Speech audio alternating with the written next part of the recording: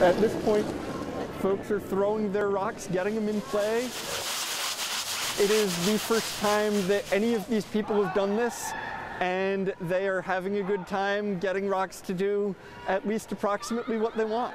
The best way to learn curling is to do it. The stone is, even though it's 40 pounds, it feels fairly light because it glides across the ice. I think most people are usually a little bit surprised at how hard it is at the beginning, but then they're surprised at how quick they can pick it up. We were really inspired after the men's team won the gold medal, and we're like, we should bring curling to the Roanoke Valley. I saw it on the Olympics, and the camaraderie, the sportsmanship, and it looked like a lot of fun. Nice!